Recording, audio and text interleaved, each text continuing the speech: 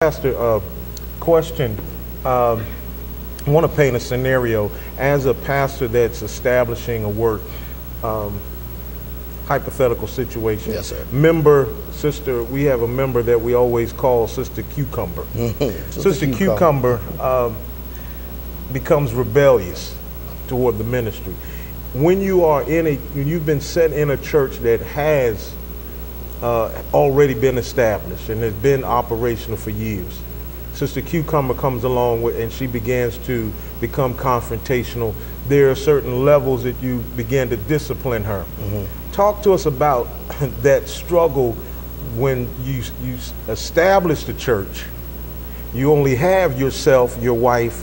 I often say Progressive Harvest, we started the ministry, it was my wife, myself, and my daughters, and they don't count because they will sleep half the time. But when you only have the 2 or 3, it becomes a little more of a challenge to get on Sister Cucumber when she is now the only or the main tither, the fundraising person. She's the one that's doing everything.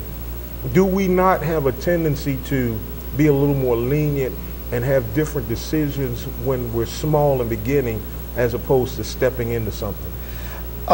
Bishop, that's a very good question. The answer for that is not a yes or no answer. Let me say it like that. Okay.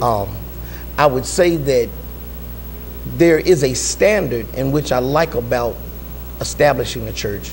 There is a standard that you come in the door with versus the 179-year-old church that has already let stuff get out of control. Okay. When we become or put on the role of that establishmentarian, we come in the door saying, setting certain standards. Okay.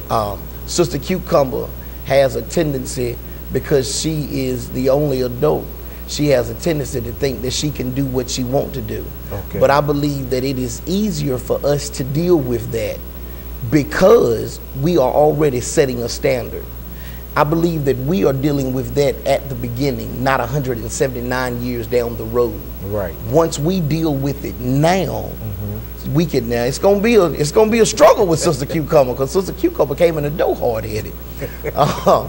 But again, that's what I like about establishing a church. I like getting someone. I can deal with someone who is hard-headed that don't know church. Right. Because and when I say you understand what I'm saying? I understand. I can begin to show them and we can teach them how they should go. But somebody who's already been in church for 20 years, they're not going to want to receive the criticism that Sister Cucumber is going to receive in an already established church.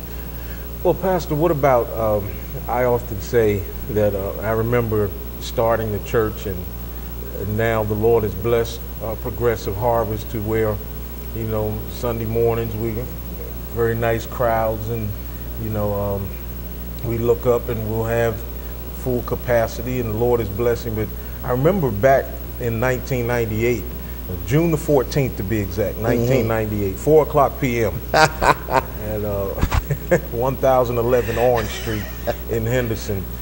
That Sunday we started service, and I wore a lot of hats that Sunday. I was the pastor, I was the worship leader, I was a piano player, I was the drummer because I had to beat with the leg. I was the head custodian, I was the chairman of the deacon board, I was the head usher. I was the usher. I wasn't an usher, I was an usher. As ministry grows, the need to wear the hats diminishes. Right. It is difficult for a leader to start removing hats and giving that. Why do you think it's difficult for us to?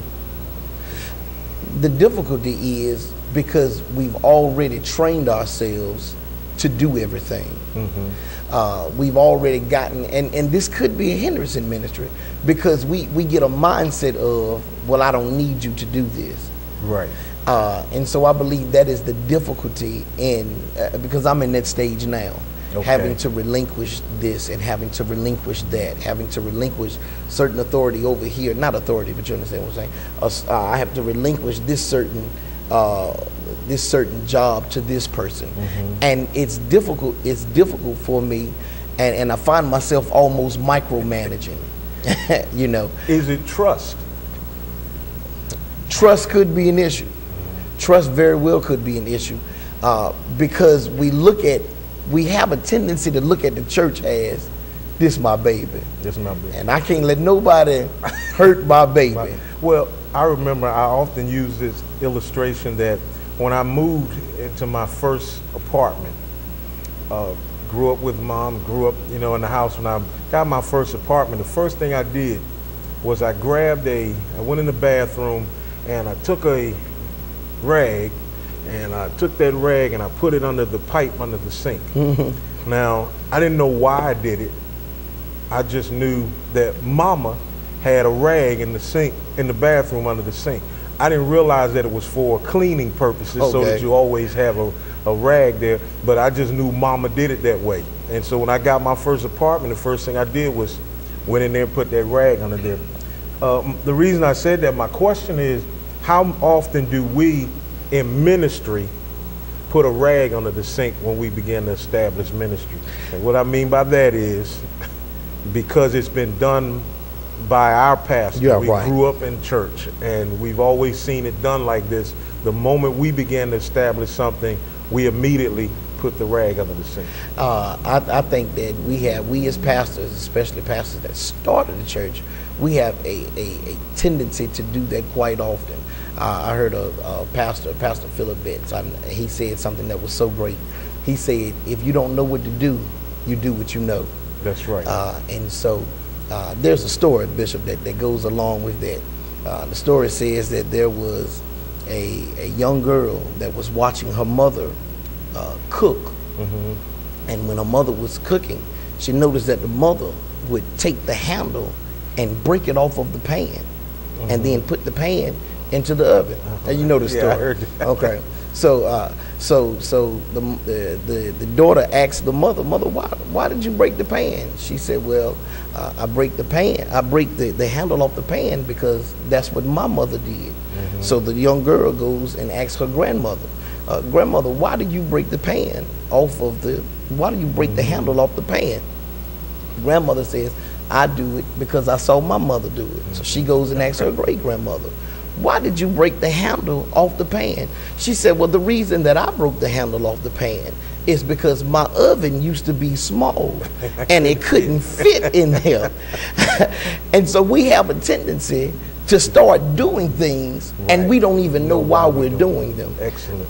And I believe that is the growth process that God begins to develop in us as those that have established churches. I believe that's why he's calling so many pastors to establish churches, because this is what he's saying, I gotta get you out of the mindset of just doing and not knowing why you're doing it. Yeah, that was beautiful. I heard it similar. It was with the mother would cut half of the ham off and throw that away, and the daughter ended up doing it, and she said, why are you wasting the ham? She said, I did it because the pan wasn't big enough to put the ham in. So and you know, going back to with the rag under the sink, Pastor, you know, it sort of, in my mind, is geared toward tradition. Right. There's nothing wrong with tradition.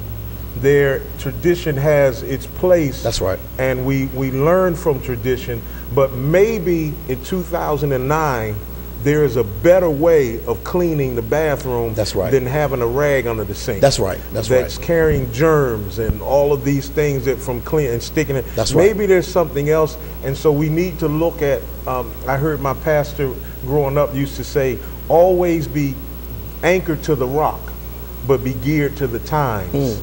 And so that being said, there are, and we're just scratching the surface of some of the challenges that comes along with starting ministry. We haven't gotten into the financial part of it. Well, let's get into it.